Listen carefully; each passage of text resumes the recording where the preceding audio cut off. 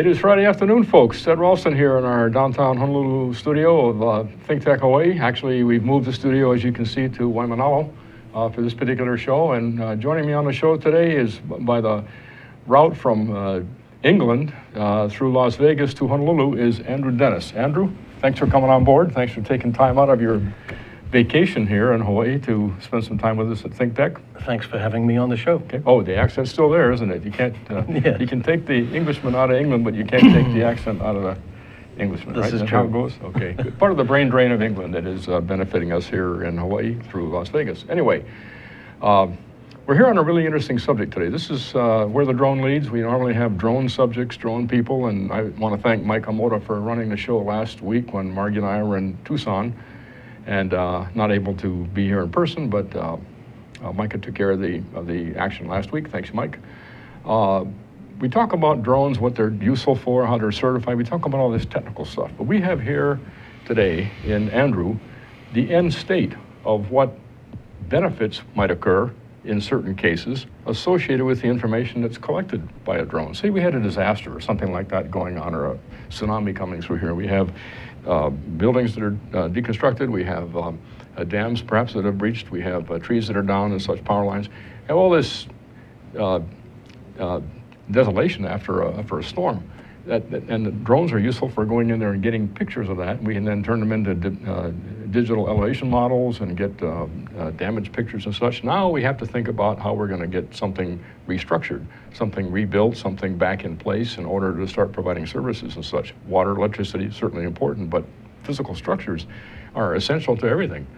And so the utility of a very effective and low barrier to entry type construction technology fits wonderfully in the disaster management domain. And that's where these drones play in. So you, Andrew, with Gigacrete, the replacement for concrete, I might suggest, have created a construction system that fits beautifully as the end state of actions that occur based on information collected in a disaster situation, say by a drone. So that's the lead-in. No, you have to follow. Okay. With how this all works. Back in the 80s, I made a trip to the Caribbean. This is the 1980s, not the 1880s. 1980s. So I could say 1880s, and people all know I was around at that I think time. I'm older than you. No, I don't think so. Wait a minute. Let's compare notes here. I remember when the Earth just crusted over. Do you remember those days? I think I've forgotten that. Ah, See, that okay, shows it's my still age. active in my mind. Back in the 80s, I visited a few different Caribbean islands, fell in love with 5, and decided I wanted to build a vacation home there. But I was an architect in Southern California at the time, and I thought I'll make it there, but it has to be green. So Green, cool. Green, Okay. as in eco-friendly. Eco-friendly, okay. Since 1984, I've been an environmental architect. I've avoided using wood. Definitely don't use Portland cement. It's a giant CO2 producer. If you don't know this, you probably do, but 1 ton of cement makes 1 ton of CO2. 1 ton of cement, 1 ton of CO2. A greenhouse gas. Okay. That then challenges all the amoeba in the ocean to ingest all that stuff and turn it into oxygen. Correct. What came out of that was I couldn't find the materials, didn't want to use wood, didn't want to use gypsum board. It had to be mold and mildew resistant, which took both of those 2 items out. It had to be 200-mile-an-hour hurricane rated, manhandleable, loaded in a container, and assembled in 5 days, where you could live in the building within 7 days, simply because I'd never had a 2-week vacation. Okay, these are your self-generated specifications because Yes. of your own personal interest and need, and so rapidity, durability, simplicity, green, and not dependent on trees or Portland cement. Right. Were the main criteria. How different would those criteria be here for Hawaii, for Oahu here? It wouldn't be any It different. wouldn't be any different, same thing. Right. Now, I intended to fly out there, get maybe 4 or 5 guys locally, assemble it and build it. These are untrained, unskilled, or low-skilled workers. And the only final skill needed was the final finish on it. And almost every country in the world, or just about every location, has someone that's capable of handling a trowel, either in a stucco application or a plaster, or even a cement finishing. So basically, people who can be trained on the job relatively quickly with Yes. straightforward tools. How different is that from post-disaster recovery? It's about the same, isn't it? It's very simple. So this is a very good analogy to what would occur and what would be beneficial after Right. disaster. Now, the important part in all of this would be we have a very lightweight building system that's extremely strong. to a point where we can actually put finishes on the building, interior or exterior, that are bullet resistant. We have a product called Gigacrete, which is now military approved, U.S. government approved, National Institute of Justice approved. So this new concrete material just applied thicker then becomes... Let's call it a plaster instead of a concrete. When you say concrete, okay. Everyone thinks foundations. I will evict concrete from my vocabulary. Right. How's that? And concrete is also always Portland cement based as the binder. Okay, so what should we call this? Gigacrete. How about that? Gigacrete. What more can you say? Yeah, it's really 3 products. Plastamax is the interior fire rate coating over foam, all natural ingredients, everything in it edible, everything food grade, non-toxic, the interior non-allergenic, yes, non-harmful in any way, and 9,300 psi, way more than Portland cement-based products. Exterior-wise, Stucco Max, totally waterproof, even under a head pressure of 5 feet of water, so the place is flooded. The tests we've got in the lab, which actually you've seen in Las Vegas, will be 5 years old in March with no water penetration. So you get a column of water, as I recall, 5 feet high that evaporates, so you have to replenish it time to time. And that water is trying to push its way through a diaphragm actually less than quarter of an inch, 3/16. It hasn't, in 5 years, it hasn't made it yet. It hasn't made it yet, right. If I were the water, I'd probably try to look at something else to do with my life. I think they're choosing evaporation. That would be a better deal. All right. So to discuss what your first question was, what would the application be after a disaster? It would be rapid deployment. It would be even the homeowners that have lost their own place could actually be building their own home again. Well, step 1 is we go in there with a drone and pick up the imagery of what's going on. Right. From that we can determine access and the nature of damage and where we can stash materials and such, and issues where there could be potential landslides we want to stay away from. So we find a path of least resistance in, and allow the materials to come in. Then you bring the materials in, or arrange to have the materials brought in, which are easily handled and easily turned into a building structure. And manufactured locally here in Hawaii. Manufactured right here, or on any island situation, as the case may be. And pre-engineered in a sense. That is, the design and the loads and all that sort of thing, the load pass and the ability to withstand loads, that's all built into the design. All pre-calculated. So in the field people don't have to do anything with calculations or with measurements for that matter. Right. Just basically follow the implicit instructions, which are created by channels you cut into foam. And the shapes. And the shapes. So every building has a corner. As an example, this is our 6-inch thick expanded polystyrene panel. This would be 8 feet, 9 feet, or 10 feet long. So it's not a block. This appears to be a block. It's just a 6-inch sample. Next to every connector, and a connector is 2 steel studs. So each stud is a 2x4, 2 become a 4x4. So every time one shape connects to the next, you've got a 4x4 construction. So we have a steel frame carrying the main loads, all pre-engineered and pre-designed, and the channels that the steel goes in are set distance apart in the foam by channels. Yes. So you simply find something that matches the shape and stick it in with the right length. Right. Here's a tiny model. This is a 3D plastic model showing the corner, which is this one. A T is obviously an intersecting wall where another wall abuts. And then the panels in between of 1 foot all the way up to 4 feet and increments of those numbers. So you want to make the design optimum by reusing those standard panels, 4s and 8-foot panels. Preferably. We can make custom panels, but ideally... For simplicity, you want to go with use those panels. Yes, and they range from 1, 2, 3, 4 in increments of pretty much 1 foot increments. So it means the building can go up very, very quickly, and you can see what's happening by the people who are going to live there. By who, exactly. Or emergency staff crew can get there. But you don't have to be a trained journeyman carpenter or something like that to go build this. You can do it with whatever skills you bring to the party. If you can get to the site, you can help with the construction. Right. Got it. We ship these all over the world. One of the first ones to ever go in was to Haiti. The instructions, unfortunately, I wrote in English, not realizing they couldn't read, nor it wasn't French or Creole. And it took them 2 days longer than it should have because of that. So what you can see here is going on is we're not building with the stud first, we build with the insulation. And the insulation determines where the structural components drop in. So now it's unskilled labor or low-skilled labor to actually drop that in and then pass a screw straight through the foam to connect this to the top and bottom tracks. So you integralize the structure by screws, but they're simply installed, and you actually the foam can keep the screw lined up with the driver quite well. Right. So the foam is actually not carrying any load. It's acting as a built-in tooling, in effect. Right. And the tooling happens to have insulation capabilities. Exactly. It happens to have the design measurements built into it. So the tooling is a very effective way to take all the time that's spent in measurements on site and such, and cutting. You know, they say measure twice and cut once to make sure you don't cut all wrong. done in the factory. It's all done, right? We have a factory tolerance of less than a 1/16 of an inch.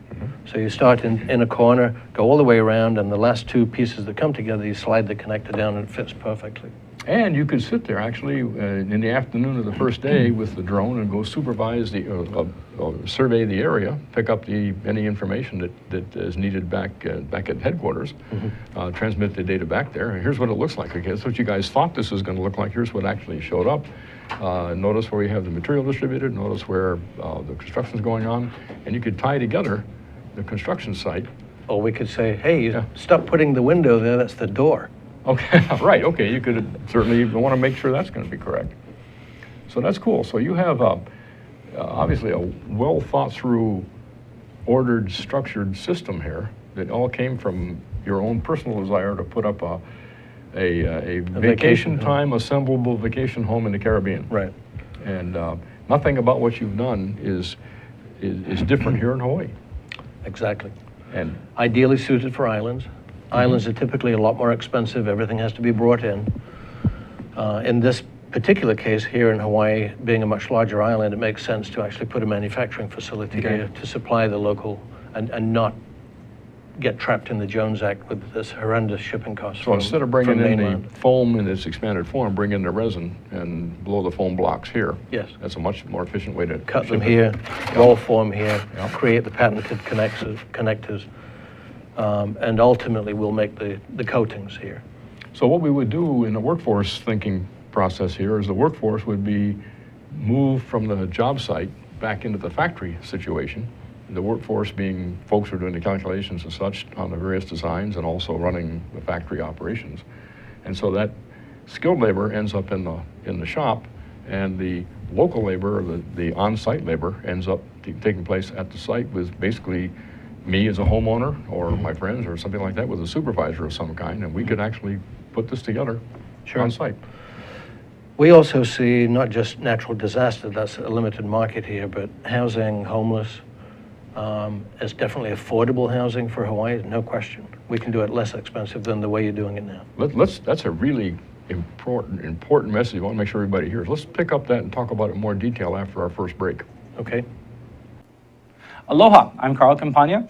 I hope you please visit us this summer. It's a wonderful summer. It's actually a cooler summer than we're used to. But I hope that you come back and visit us and watch our show, Education, Movers, Shakers, and Reformers, here on ThinkTech Hawaii. It's at noon every Wednesday. See you then. Feliz Navidad! Feliz Navidad! Merry Christmas, everybody! Feliz Navidad! Prospero año y felicidad.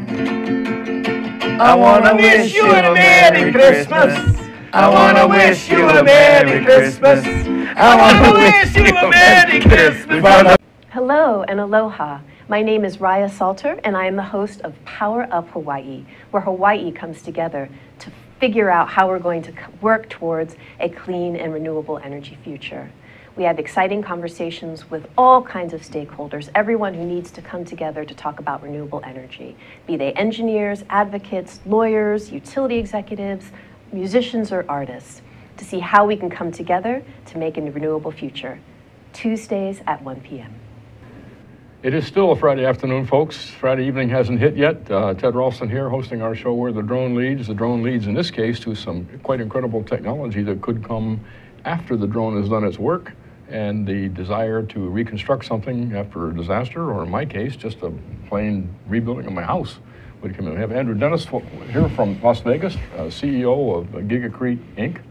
Founder. I have someone else that's the CEO. Okay, founder and inventor of the quite incredible integrated construction technology.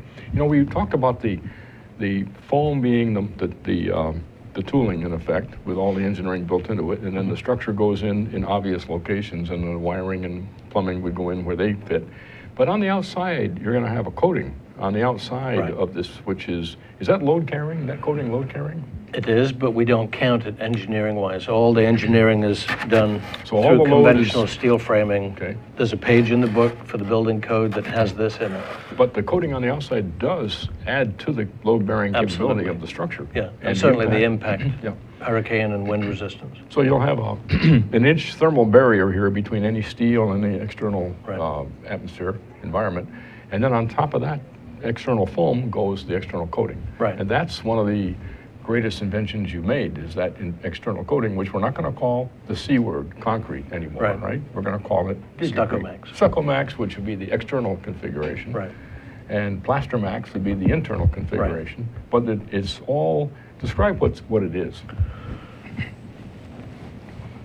Difficult to say in just a few words. And of course, Let me start with this. Everything in both bags, Stucco-max or Plaster-max, which are mixed on site, are all food grade. They're all edible ingredients. You've eaten every single one of them. I can't tell you what they are. Obviously, that's intellectual proprietary rights property. are completely acceptable. Right. 9,300 PSI interior Plaster-max was really designed to be the first fire-rated finish, replacing gypsum board. So we passed all the NFPA fire tests and uniform building So we code don't have to tests. bring any gypboard into Hawaii anymore? Absolutely not. Okay, Yeah, that's great. nasty stuff, Yeah, it is. especially in a humid environment. Stucco-max, so one's really fire rated and very high impact and abrasion and scratch resistant. Almost zero maintenance. In fact, if you want to hang a picture, you can't knock a nail in it. It'll bend the nail, but you can use a drywall screw that's designed to go through our material into a steel stud, and just on the coating alone, only 3/16, so 5 millimeters thick, it will support 70 pounds of weight. And Just if you on the wanted to screw. stud behind that, a couple hundred pounds, right? Exactly, Yeah. right. So TVs, big Okay. TVs and kitchen cabinets find the studs, which we normally do with wood framing. Now, exterior-wise, Stucco-max is a waterproof finish. Both use natural limestone, calcium carbonate, plenty of it on this island. Calcium carbonate is basically the raw ingredient in Tums, an acid buffer for your stomach, as edible So you sand. can eat your house if you had a bad, You'll have to have really strong teeth. okay. Even your concrete-eating termites cannot No. get through this stuff. All right, okay. I like to know that. That's great, because with all your termites out there, you're done, right? No more food. Find another house. Or die trying. So really, the coatings are the final encapsulation of the house. So there's no seam lines. What obviously our individual panel pieces have seam lines, and in the U.S., modular housing or prefab housing had a bad rap for a long, long time. Because of seams, among other Post-war, things. yeah. Okay. And it was considered cheap housing after World War II. So the younger architects are actually enjoying the fact that prefab, they know nothing about it from their previous generation. Their fathers did, but they don't. So it's a new thing for them. So a lot of young, modern, minimalist architects are actually purposely designing prefab houses with all these joint lines in it. We can make it look like that if you want, but we really don't Well, why want not? that. Why, right? Yeah, right. By So- crawling over the structural joints in the foam, that seam line is Is eliminated. completely taken away, right. So everything's encapsulated. You end up with a monolithic coat on the outside Okay. that's very, Which very is strong. carrying load. Right. Cool, so you have a load-bearing external shell, which adds to the strength of the steel frame. The steel frame is all the one you've had to calculate, and we've had trouble in the past, I shouldn't say trouble, but high expense in trying to put understand the load through a monolithic structure without the steel frame, because it takes an FEA analysis, and that's a complicated process by a specialist to get that And there's done. no page in the building code book, so Nope. the inspector's going to give you a bad time. Okay, so the steel frame takes care of that Right. problem. In fact, double studs. No. Code calls for one stud every 2 feet. We're dealing with 4x4, 2x4, 4x4. Okay. Way beyond uniform building code. So we have the strength, we have the easy assembly, we have the easy shipment in. We don't consume any trees. We don't Right. consume any Portland cement in the process. Right. And we don't load up the landfill then 50 years later with all that material Right. that has to be taken care of somehow. Right. And everything we use is recyclable. Yeah, everything. And then and you have the fireproof interior and the basically Weather-resistant weather. exterior. And the weather could include, if the weather happened to include bullets, you can put this stuff on really thick. Yes. And deflect them as well. Yes. So you can make this thing into a bank if you wanted to keep the 37mm from going through. Or a safe room A in safe any room. house. Okay, perfect. Think Okay. of a renovation material, or if a lot of people now are turning closets and things within their house, something that doesn't have a window, into a safe room. Okay, so you could, within a house, you could have a hard zone that Yes. it is impervious to anything that anybody wants to bring to it. Yes. And what this all really says is the simplicity, the lack of the total greenness, and the lack of putting landfill full of timber and such, lack of cutting on the site, all that stuff, the ability to use in-place labor, that sounds like a great plan or great position, a great way to go forward in the case of dealing with our broad problem with houseless people here. Yes. We call them homeless sometimes, but we prefer to call them houseless because they really have a home. It's just not a home like we're used to. So we need to find a way to get them a home that we're used to. And this would give you that opportunity, and they could even participate in the Absolutely, fabrication. they could. And there's nothing in here that can hurt anybody. There's Right. no chemicals that would be of any. There's I think a drill gun to shoot drills or shoot Actually, it's screws a in. cordless screw gun. Cordless screw gun is the total tool required here, and probably Actually, for the anchors through What the else could we bottom do? track, we use Yeah. an electric drill and drill down and then put an expansion anchor or an epoxy anchor into the concrete. so low cost, locally assemblable by the people who are going to use it, fully functional, stronger than a conventional frame structure, much more environmentally friendly, and probably a lot more pleasant to live in because you have the insulation value of the thermal insulation Right. and the sea air, which, as you know, is a very big concern on the seacoast, and noise is kept out as well. Right. We have a high STC value of 52. Our second home that we've built in the Caribbean survived 2 hurricanes. The last one was 155-mile-an-hour sustained winds for 2 hours in Exuma, Bahamas. And that particular client has documented 60% energy savings. Okay. And after the 155 with 200 gusts, we're told, they have 0 damage, no leaks whatsoever in the house. So here in Hawaii, reduced air conditioning costs would be something that people would measure right away as 60%. as 60%, folks, as well as Hiko, are you listening? As well as much more comfortable internal environment, ventilation to take would be functional in terms of taking care of air movement and such like that, which you can arrange through windows and louvers and such. Right. So you could put together a very comfortable place that anyone would be very happy to live in. And affordable. And affordable, that's the best part. Affordable, and your sweat equity can go into it in terms of participation in the construction. Then it's really affordable. Yeah, right. And the weight looks like it's going to be a bit lighter than a conventional A little structure. bit lighter than a typical wood-framed house, and I'm glad you brought this up because also sharing the same electrical conduit is an all-thread that actually goes into the foundation, comes up all the way through and connects to the roof. So now we tighten it down. Think head bolts on a car engine where you're pulling the head into Okay. the block. Now we're pulling the lightweight building material, making it really heavy after you've lifted it. So you got and built basically it. through bolts all the way from the foundation to the roof structure. Yes, and so we that- pull the roof into the ground. The only way that roof's coming off is the whole thing's got to come out. So the ground has to including- go with it. And, Exactly. And you have to bring up all of Kailua when you Right. have a strong windstorm out there in Kailua Bay. So that's great. So we got to figure out a way to get a demonstration unit here of some kind that would people can participate in, can walk into, can even help make, and have a celebration here about low cost, affordable, but not unpleasant. I mean, totally pleasant, totally comfortable accommodations for people, and take houseless people and make them not houseless people. Right. And but not in a way that is industrial, in a way that's very friendly, in a way that's very comfortable. And what you provided here is something that does that, and is also green, which the world and the state ought to care about. We also found in the Haiti house that the people that built the house took more pride afterwards because they participated in the construction of it, and they take good care of it.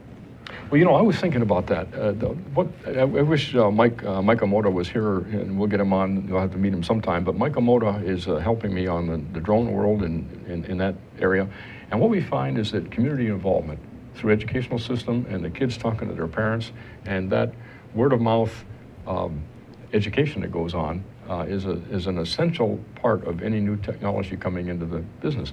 Same thing would be true here. If we have people involved in fabricating their own structure, and kids, I'm just imagining here, but kids in the educational system can go through architecture training or something, or even software training, and they could end up in the design side of this business in the shop. I'm glad you brought this up. In our overseas factories that we're putting in different continents, there should be 5 or 6, maybe even more next year going in. We're actually creating an alliance with the local technical college or university, okay, or at least schools. And part of that process is not only teaching architects who are not being taught in green materials, it's also teaching application of materials, how to color it, how to create different finishes in it. They will be panel installers. It could even be factory workers. What we call a mega factory that will produce as many as 36,000 houses a year is creating about 6,000 jobs in the field. Jobs and local employment and a local high-tech industry can actually follow from this. Right. And something we need here. So you don't have to cancel the rest of your vacation. And we got people at the community college to talk to. We've got people all over the city council to talk to. So Andrew, we'll get a hold of Marilynne and have her alter your reservations and have you return in February rather than in December. But thanks for coming on the show today. This has been a fascinating education for me and seeing how this all works, and it all ties back to our good theme on this show, which is where the drone leads. In this case, the drone leads to a really incredible reconstruction capability, which could also be a primary construction capability in the first place. Thanks for having me. Once again, Andrew, thanks so much for having me on the show. For coming on the show. Okay.